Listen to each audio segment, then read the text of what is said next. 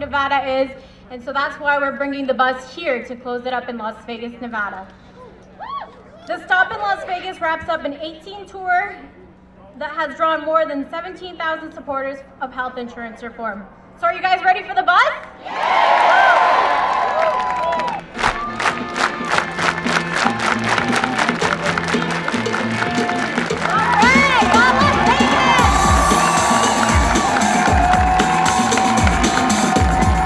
This is the most important policy debate in this entire country.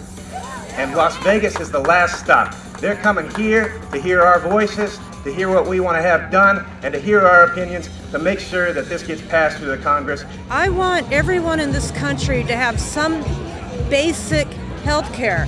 Just if you feel like something's really wrong, to see a doctor. As neither a Democrat nor a Republican, I come to you as a physician, a father, and a husband. This is the reality that I face in my clinic. Every week, I come across patients who are losing their jobs and consequently their health insurance. Every day, some people cancel appointments as they cannot afford them.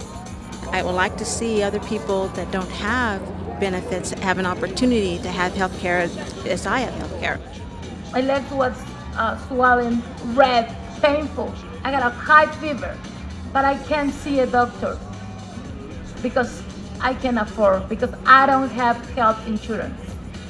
It's time to change. I don't like a lot of the shenanigans that are going on back in Washington, but I'm hopeful that if everybody sticks together and have our voices heard, that our legislators will hear that and bring about some meaningful change instead of just some sugarcoating and some Band-Aids. The president's clearly explained his plan. It includes the best provisions from Democrats and Republicans alike.